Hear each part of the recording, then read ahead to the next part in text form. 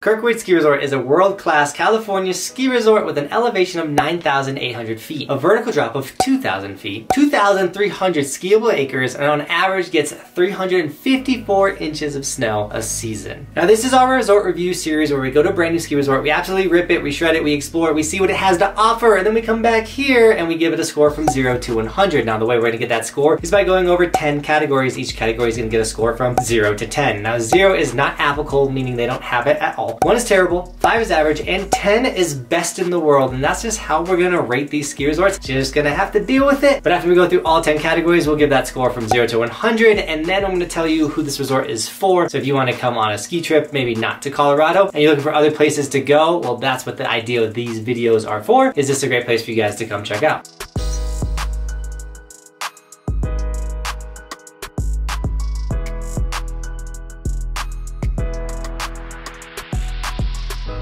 Now lift prices, how expensive is it to ride at Kirkwood? Well, at $159 for the day, that's pretty on par for the majority of ski resorts. You know, their resorts kind of sets the prices for a lot of stuff since they are kind of the leaders in the industry, but it is on the Epic Pass, and so I thought the overall $159 is way better than $200 for a day. So when it came to lift prices, I gave them a 5 for lift prices, kind of in the middle. Now lodging, can you ski in, ski out at Kirkwood? And you actually can. There's actually a good amount of lodging options for Kirkwood. It's just unique because it's kind of in the middle of nowhere, but once again, Vail Resorts owns it, so maybe they threw a bunch of properties on there and stuff like that. You can find all kinds of lodging that you want to stay at, so I gave them an 8 for lodging. Now, ease of access, how easy is it to get to Kirkwood? Well, if you fly into Reno, you're only looking at an hour and 22-minute drive, which isn't bad. However, it's kind of a gnarly road to get up there. I know over the years that I've gone, we've had some challenging moments, especially if it's snowing to get up there. If you're driving through tunnels of snow, it's a pretty rad, I mean, you're going to a really rad area, but you're definitely driving through the mountains. So when it came to ease of access, I give them a 3 for ease of access. That drive, it can be super gnarly. Now, of course, you know why we went to Kirkwood Ski Resort. It's a pretty rad place, but we go to a lot of small, little, tiny ski resorts, and the reason why we do that is we have this crazy goal to ride every ski resort in the United States. And you guys can track our progress by going to resortskimaps.com. Now, this is the resort map of every resort in the United States. All of the green snowboarders are the places that we have been. You can click on them and watch our videos there, watch resort reviews from there. Literally see so much information of these ski resorts, but if you click on a red snowboarder, there's still information, but that just means we haven't been there yet, so there's no video of that resort. Now, you can click the top right-hand corner and see our schedule for the upcoming season, see if we're coming to your ski resort, so you can kind of show us around, hang out with us. It's always really rad to meet you guys on the mountain. But truly, resortskimaps.com is the coolest website for planning ski trips and just checking out every resort in the world. It's like the most incredible website in the world, and so I'm stoked that we have that, and that is linked in the description. Now lifts, we got to get up the mountain, and they do have 10 options or 10 chairlifts to get us up there. Specifically one that takes you to the very, very top, but there's a big sign that says like you will die if you go up this lift. It's pretty gnarly. It's kind of intimidating. But they also have 3 surface lifts, and so when it came to lifts, I gave them a 4. None of them are like the fanciest of the fanciest. They are there to get you places. That being said, there is like, some of them don't flow very well together, and like the T-bar is in such a weird spot. So like the lifts could be placed a little better, but they're okay. A 4 for lifts. Now runs, we got up, and boy, do we gotta get down some of the steepest terrain I feel like I've ever ridden at a ski resort. The whole entire mountain is basically steep, which is super fun. I personally love how gnarly Kirkwood is, and personally, I've become such a better big mountain rider that I have to go back because of the runs are just, I barely touched the surface of how rad and gnarly the ski resort is. Now they do have some beginner terrain, but realistically, you're going to this mountain to ride big mountain, steep trees, like going for powder. Kirkwood is like the gnarly mountain in the area. So when it comes to runs at Kirkwood, once again, they're like the gnarliest that I've ever, I gave them a 10. Like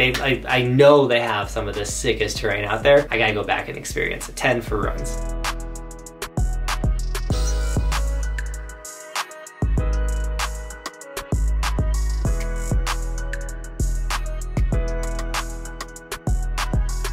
But they did build a train park, at least when I was there. Once again, Vail Resorts owns this, and what they're doing in Colorado is absolutely ruining all of our train parks. So when I was there, the park that I rode was pretty fun. They had some good-sized jumps, they had really fun built rails and everything. I gave them a 4 for the terrain park, but I don't know if the park is still that. So I need someone that's been there in the last couple of years to let me know if the park is still that good. We'll definitely get back out to Kirkwood, but like, I don't know. Vail's kind of been destroying train parks, which is a bummer.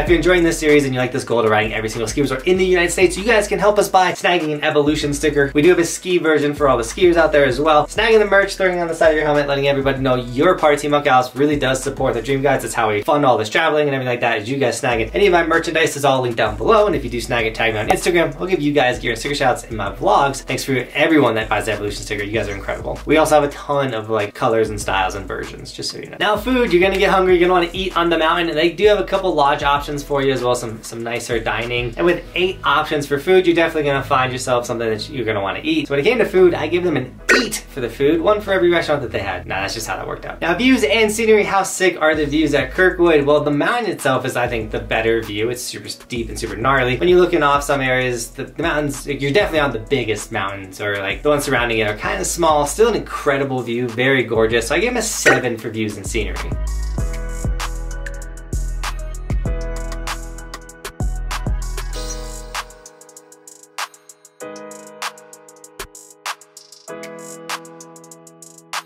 Now, employees. An employee can absolutely make or break your day on the mountain. You can have an employee that gets you the right skis, the right boots, everything fits, and like if you have the best day ever. Or you can have an employee that like doesn't care about you, rushes you out the door, gives you boots that are too big, skis that are too small, you have a horrible day on the mountain, and that sucks. And I personally had an experience where that could ruin anybody's trip. You can check that video out right there. So that's why we cover employees, because this stuff can be important, but at Kirkwood, it's not that important because I have never really had a good or bad experience with employees. They've all been pretty consistent, so I gave them a 5 for employees. They're all pretty average. And I've gone to Kirkwood for like 8 years in a row, so like it's pretty consistent. Now, the last category, though, would I go back factor? Because if I wouldn't go back to a ski resort, why would I recommend it to you guys? And personally, Kirkwood was my favorite Epic-owned Tahoe resort that I would go to and travel to. And once again, I barely scratched the surface of my big mountain riding. Now that I'm a much better big mountain rider, like I have to go back to Kirkwood. I have to ride all their steep, gnarly terrain and really rip it. So I gave them a 10 on the would I go back factor. Kirkwood has always been so much fun. And then when you're there, you know you're far away from a lot of people and you're in California, which always feels really good. So it's just, it's a fun experience.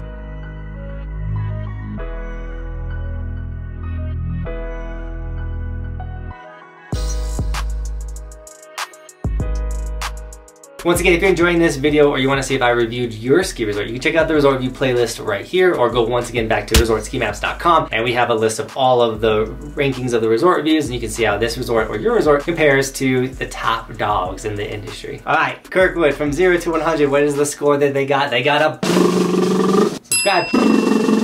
A 64, which is an above average ski resort. It's honestly actually a little lower than I thought it would score in total, with it being my favorite California resort that I've currently been to. But it's still, 64 is great. And who is this mountain for? This is for big mountain riders, which I am now a big mountain rider, and I'm ready to go back Kirkwood. But with that, Team Buckhouse, thank you so much for shredding with me today. Now, as always, thanks for watching. Keep evolving. We'll see you guys tomorrow with another video. Stay daily on this channel. We do stuff like this.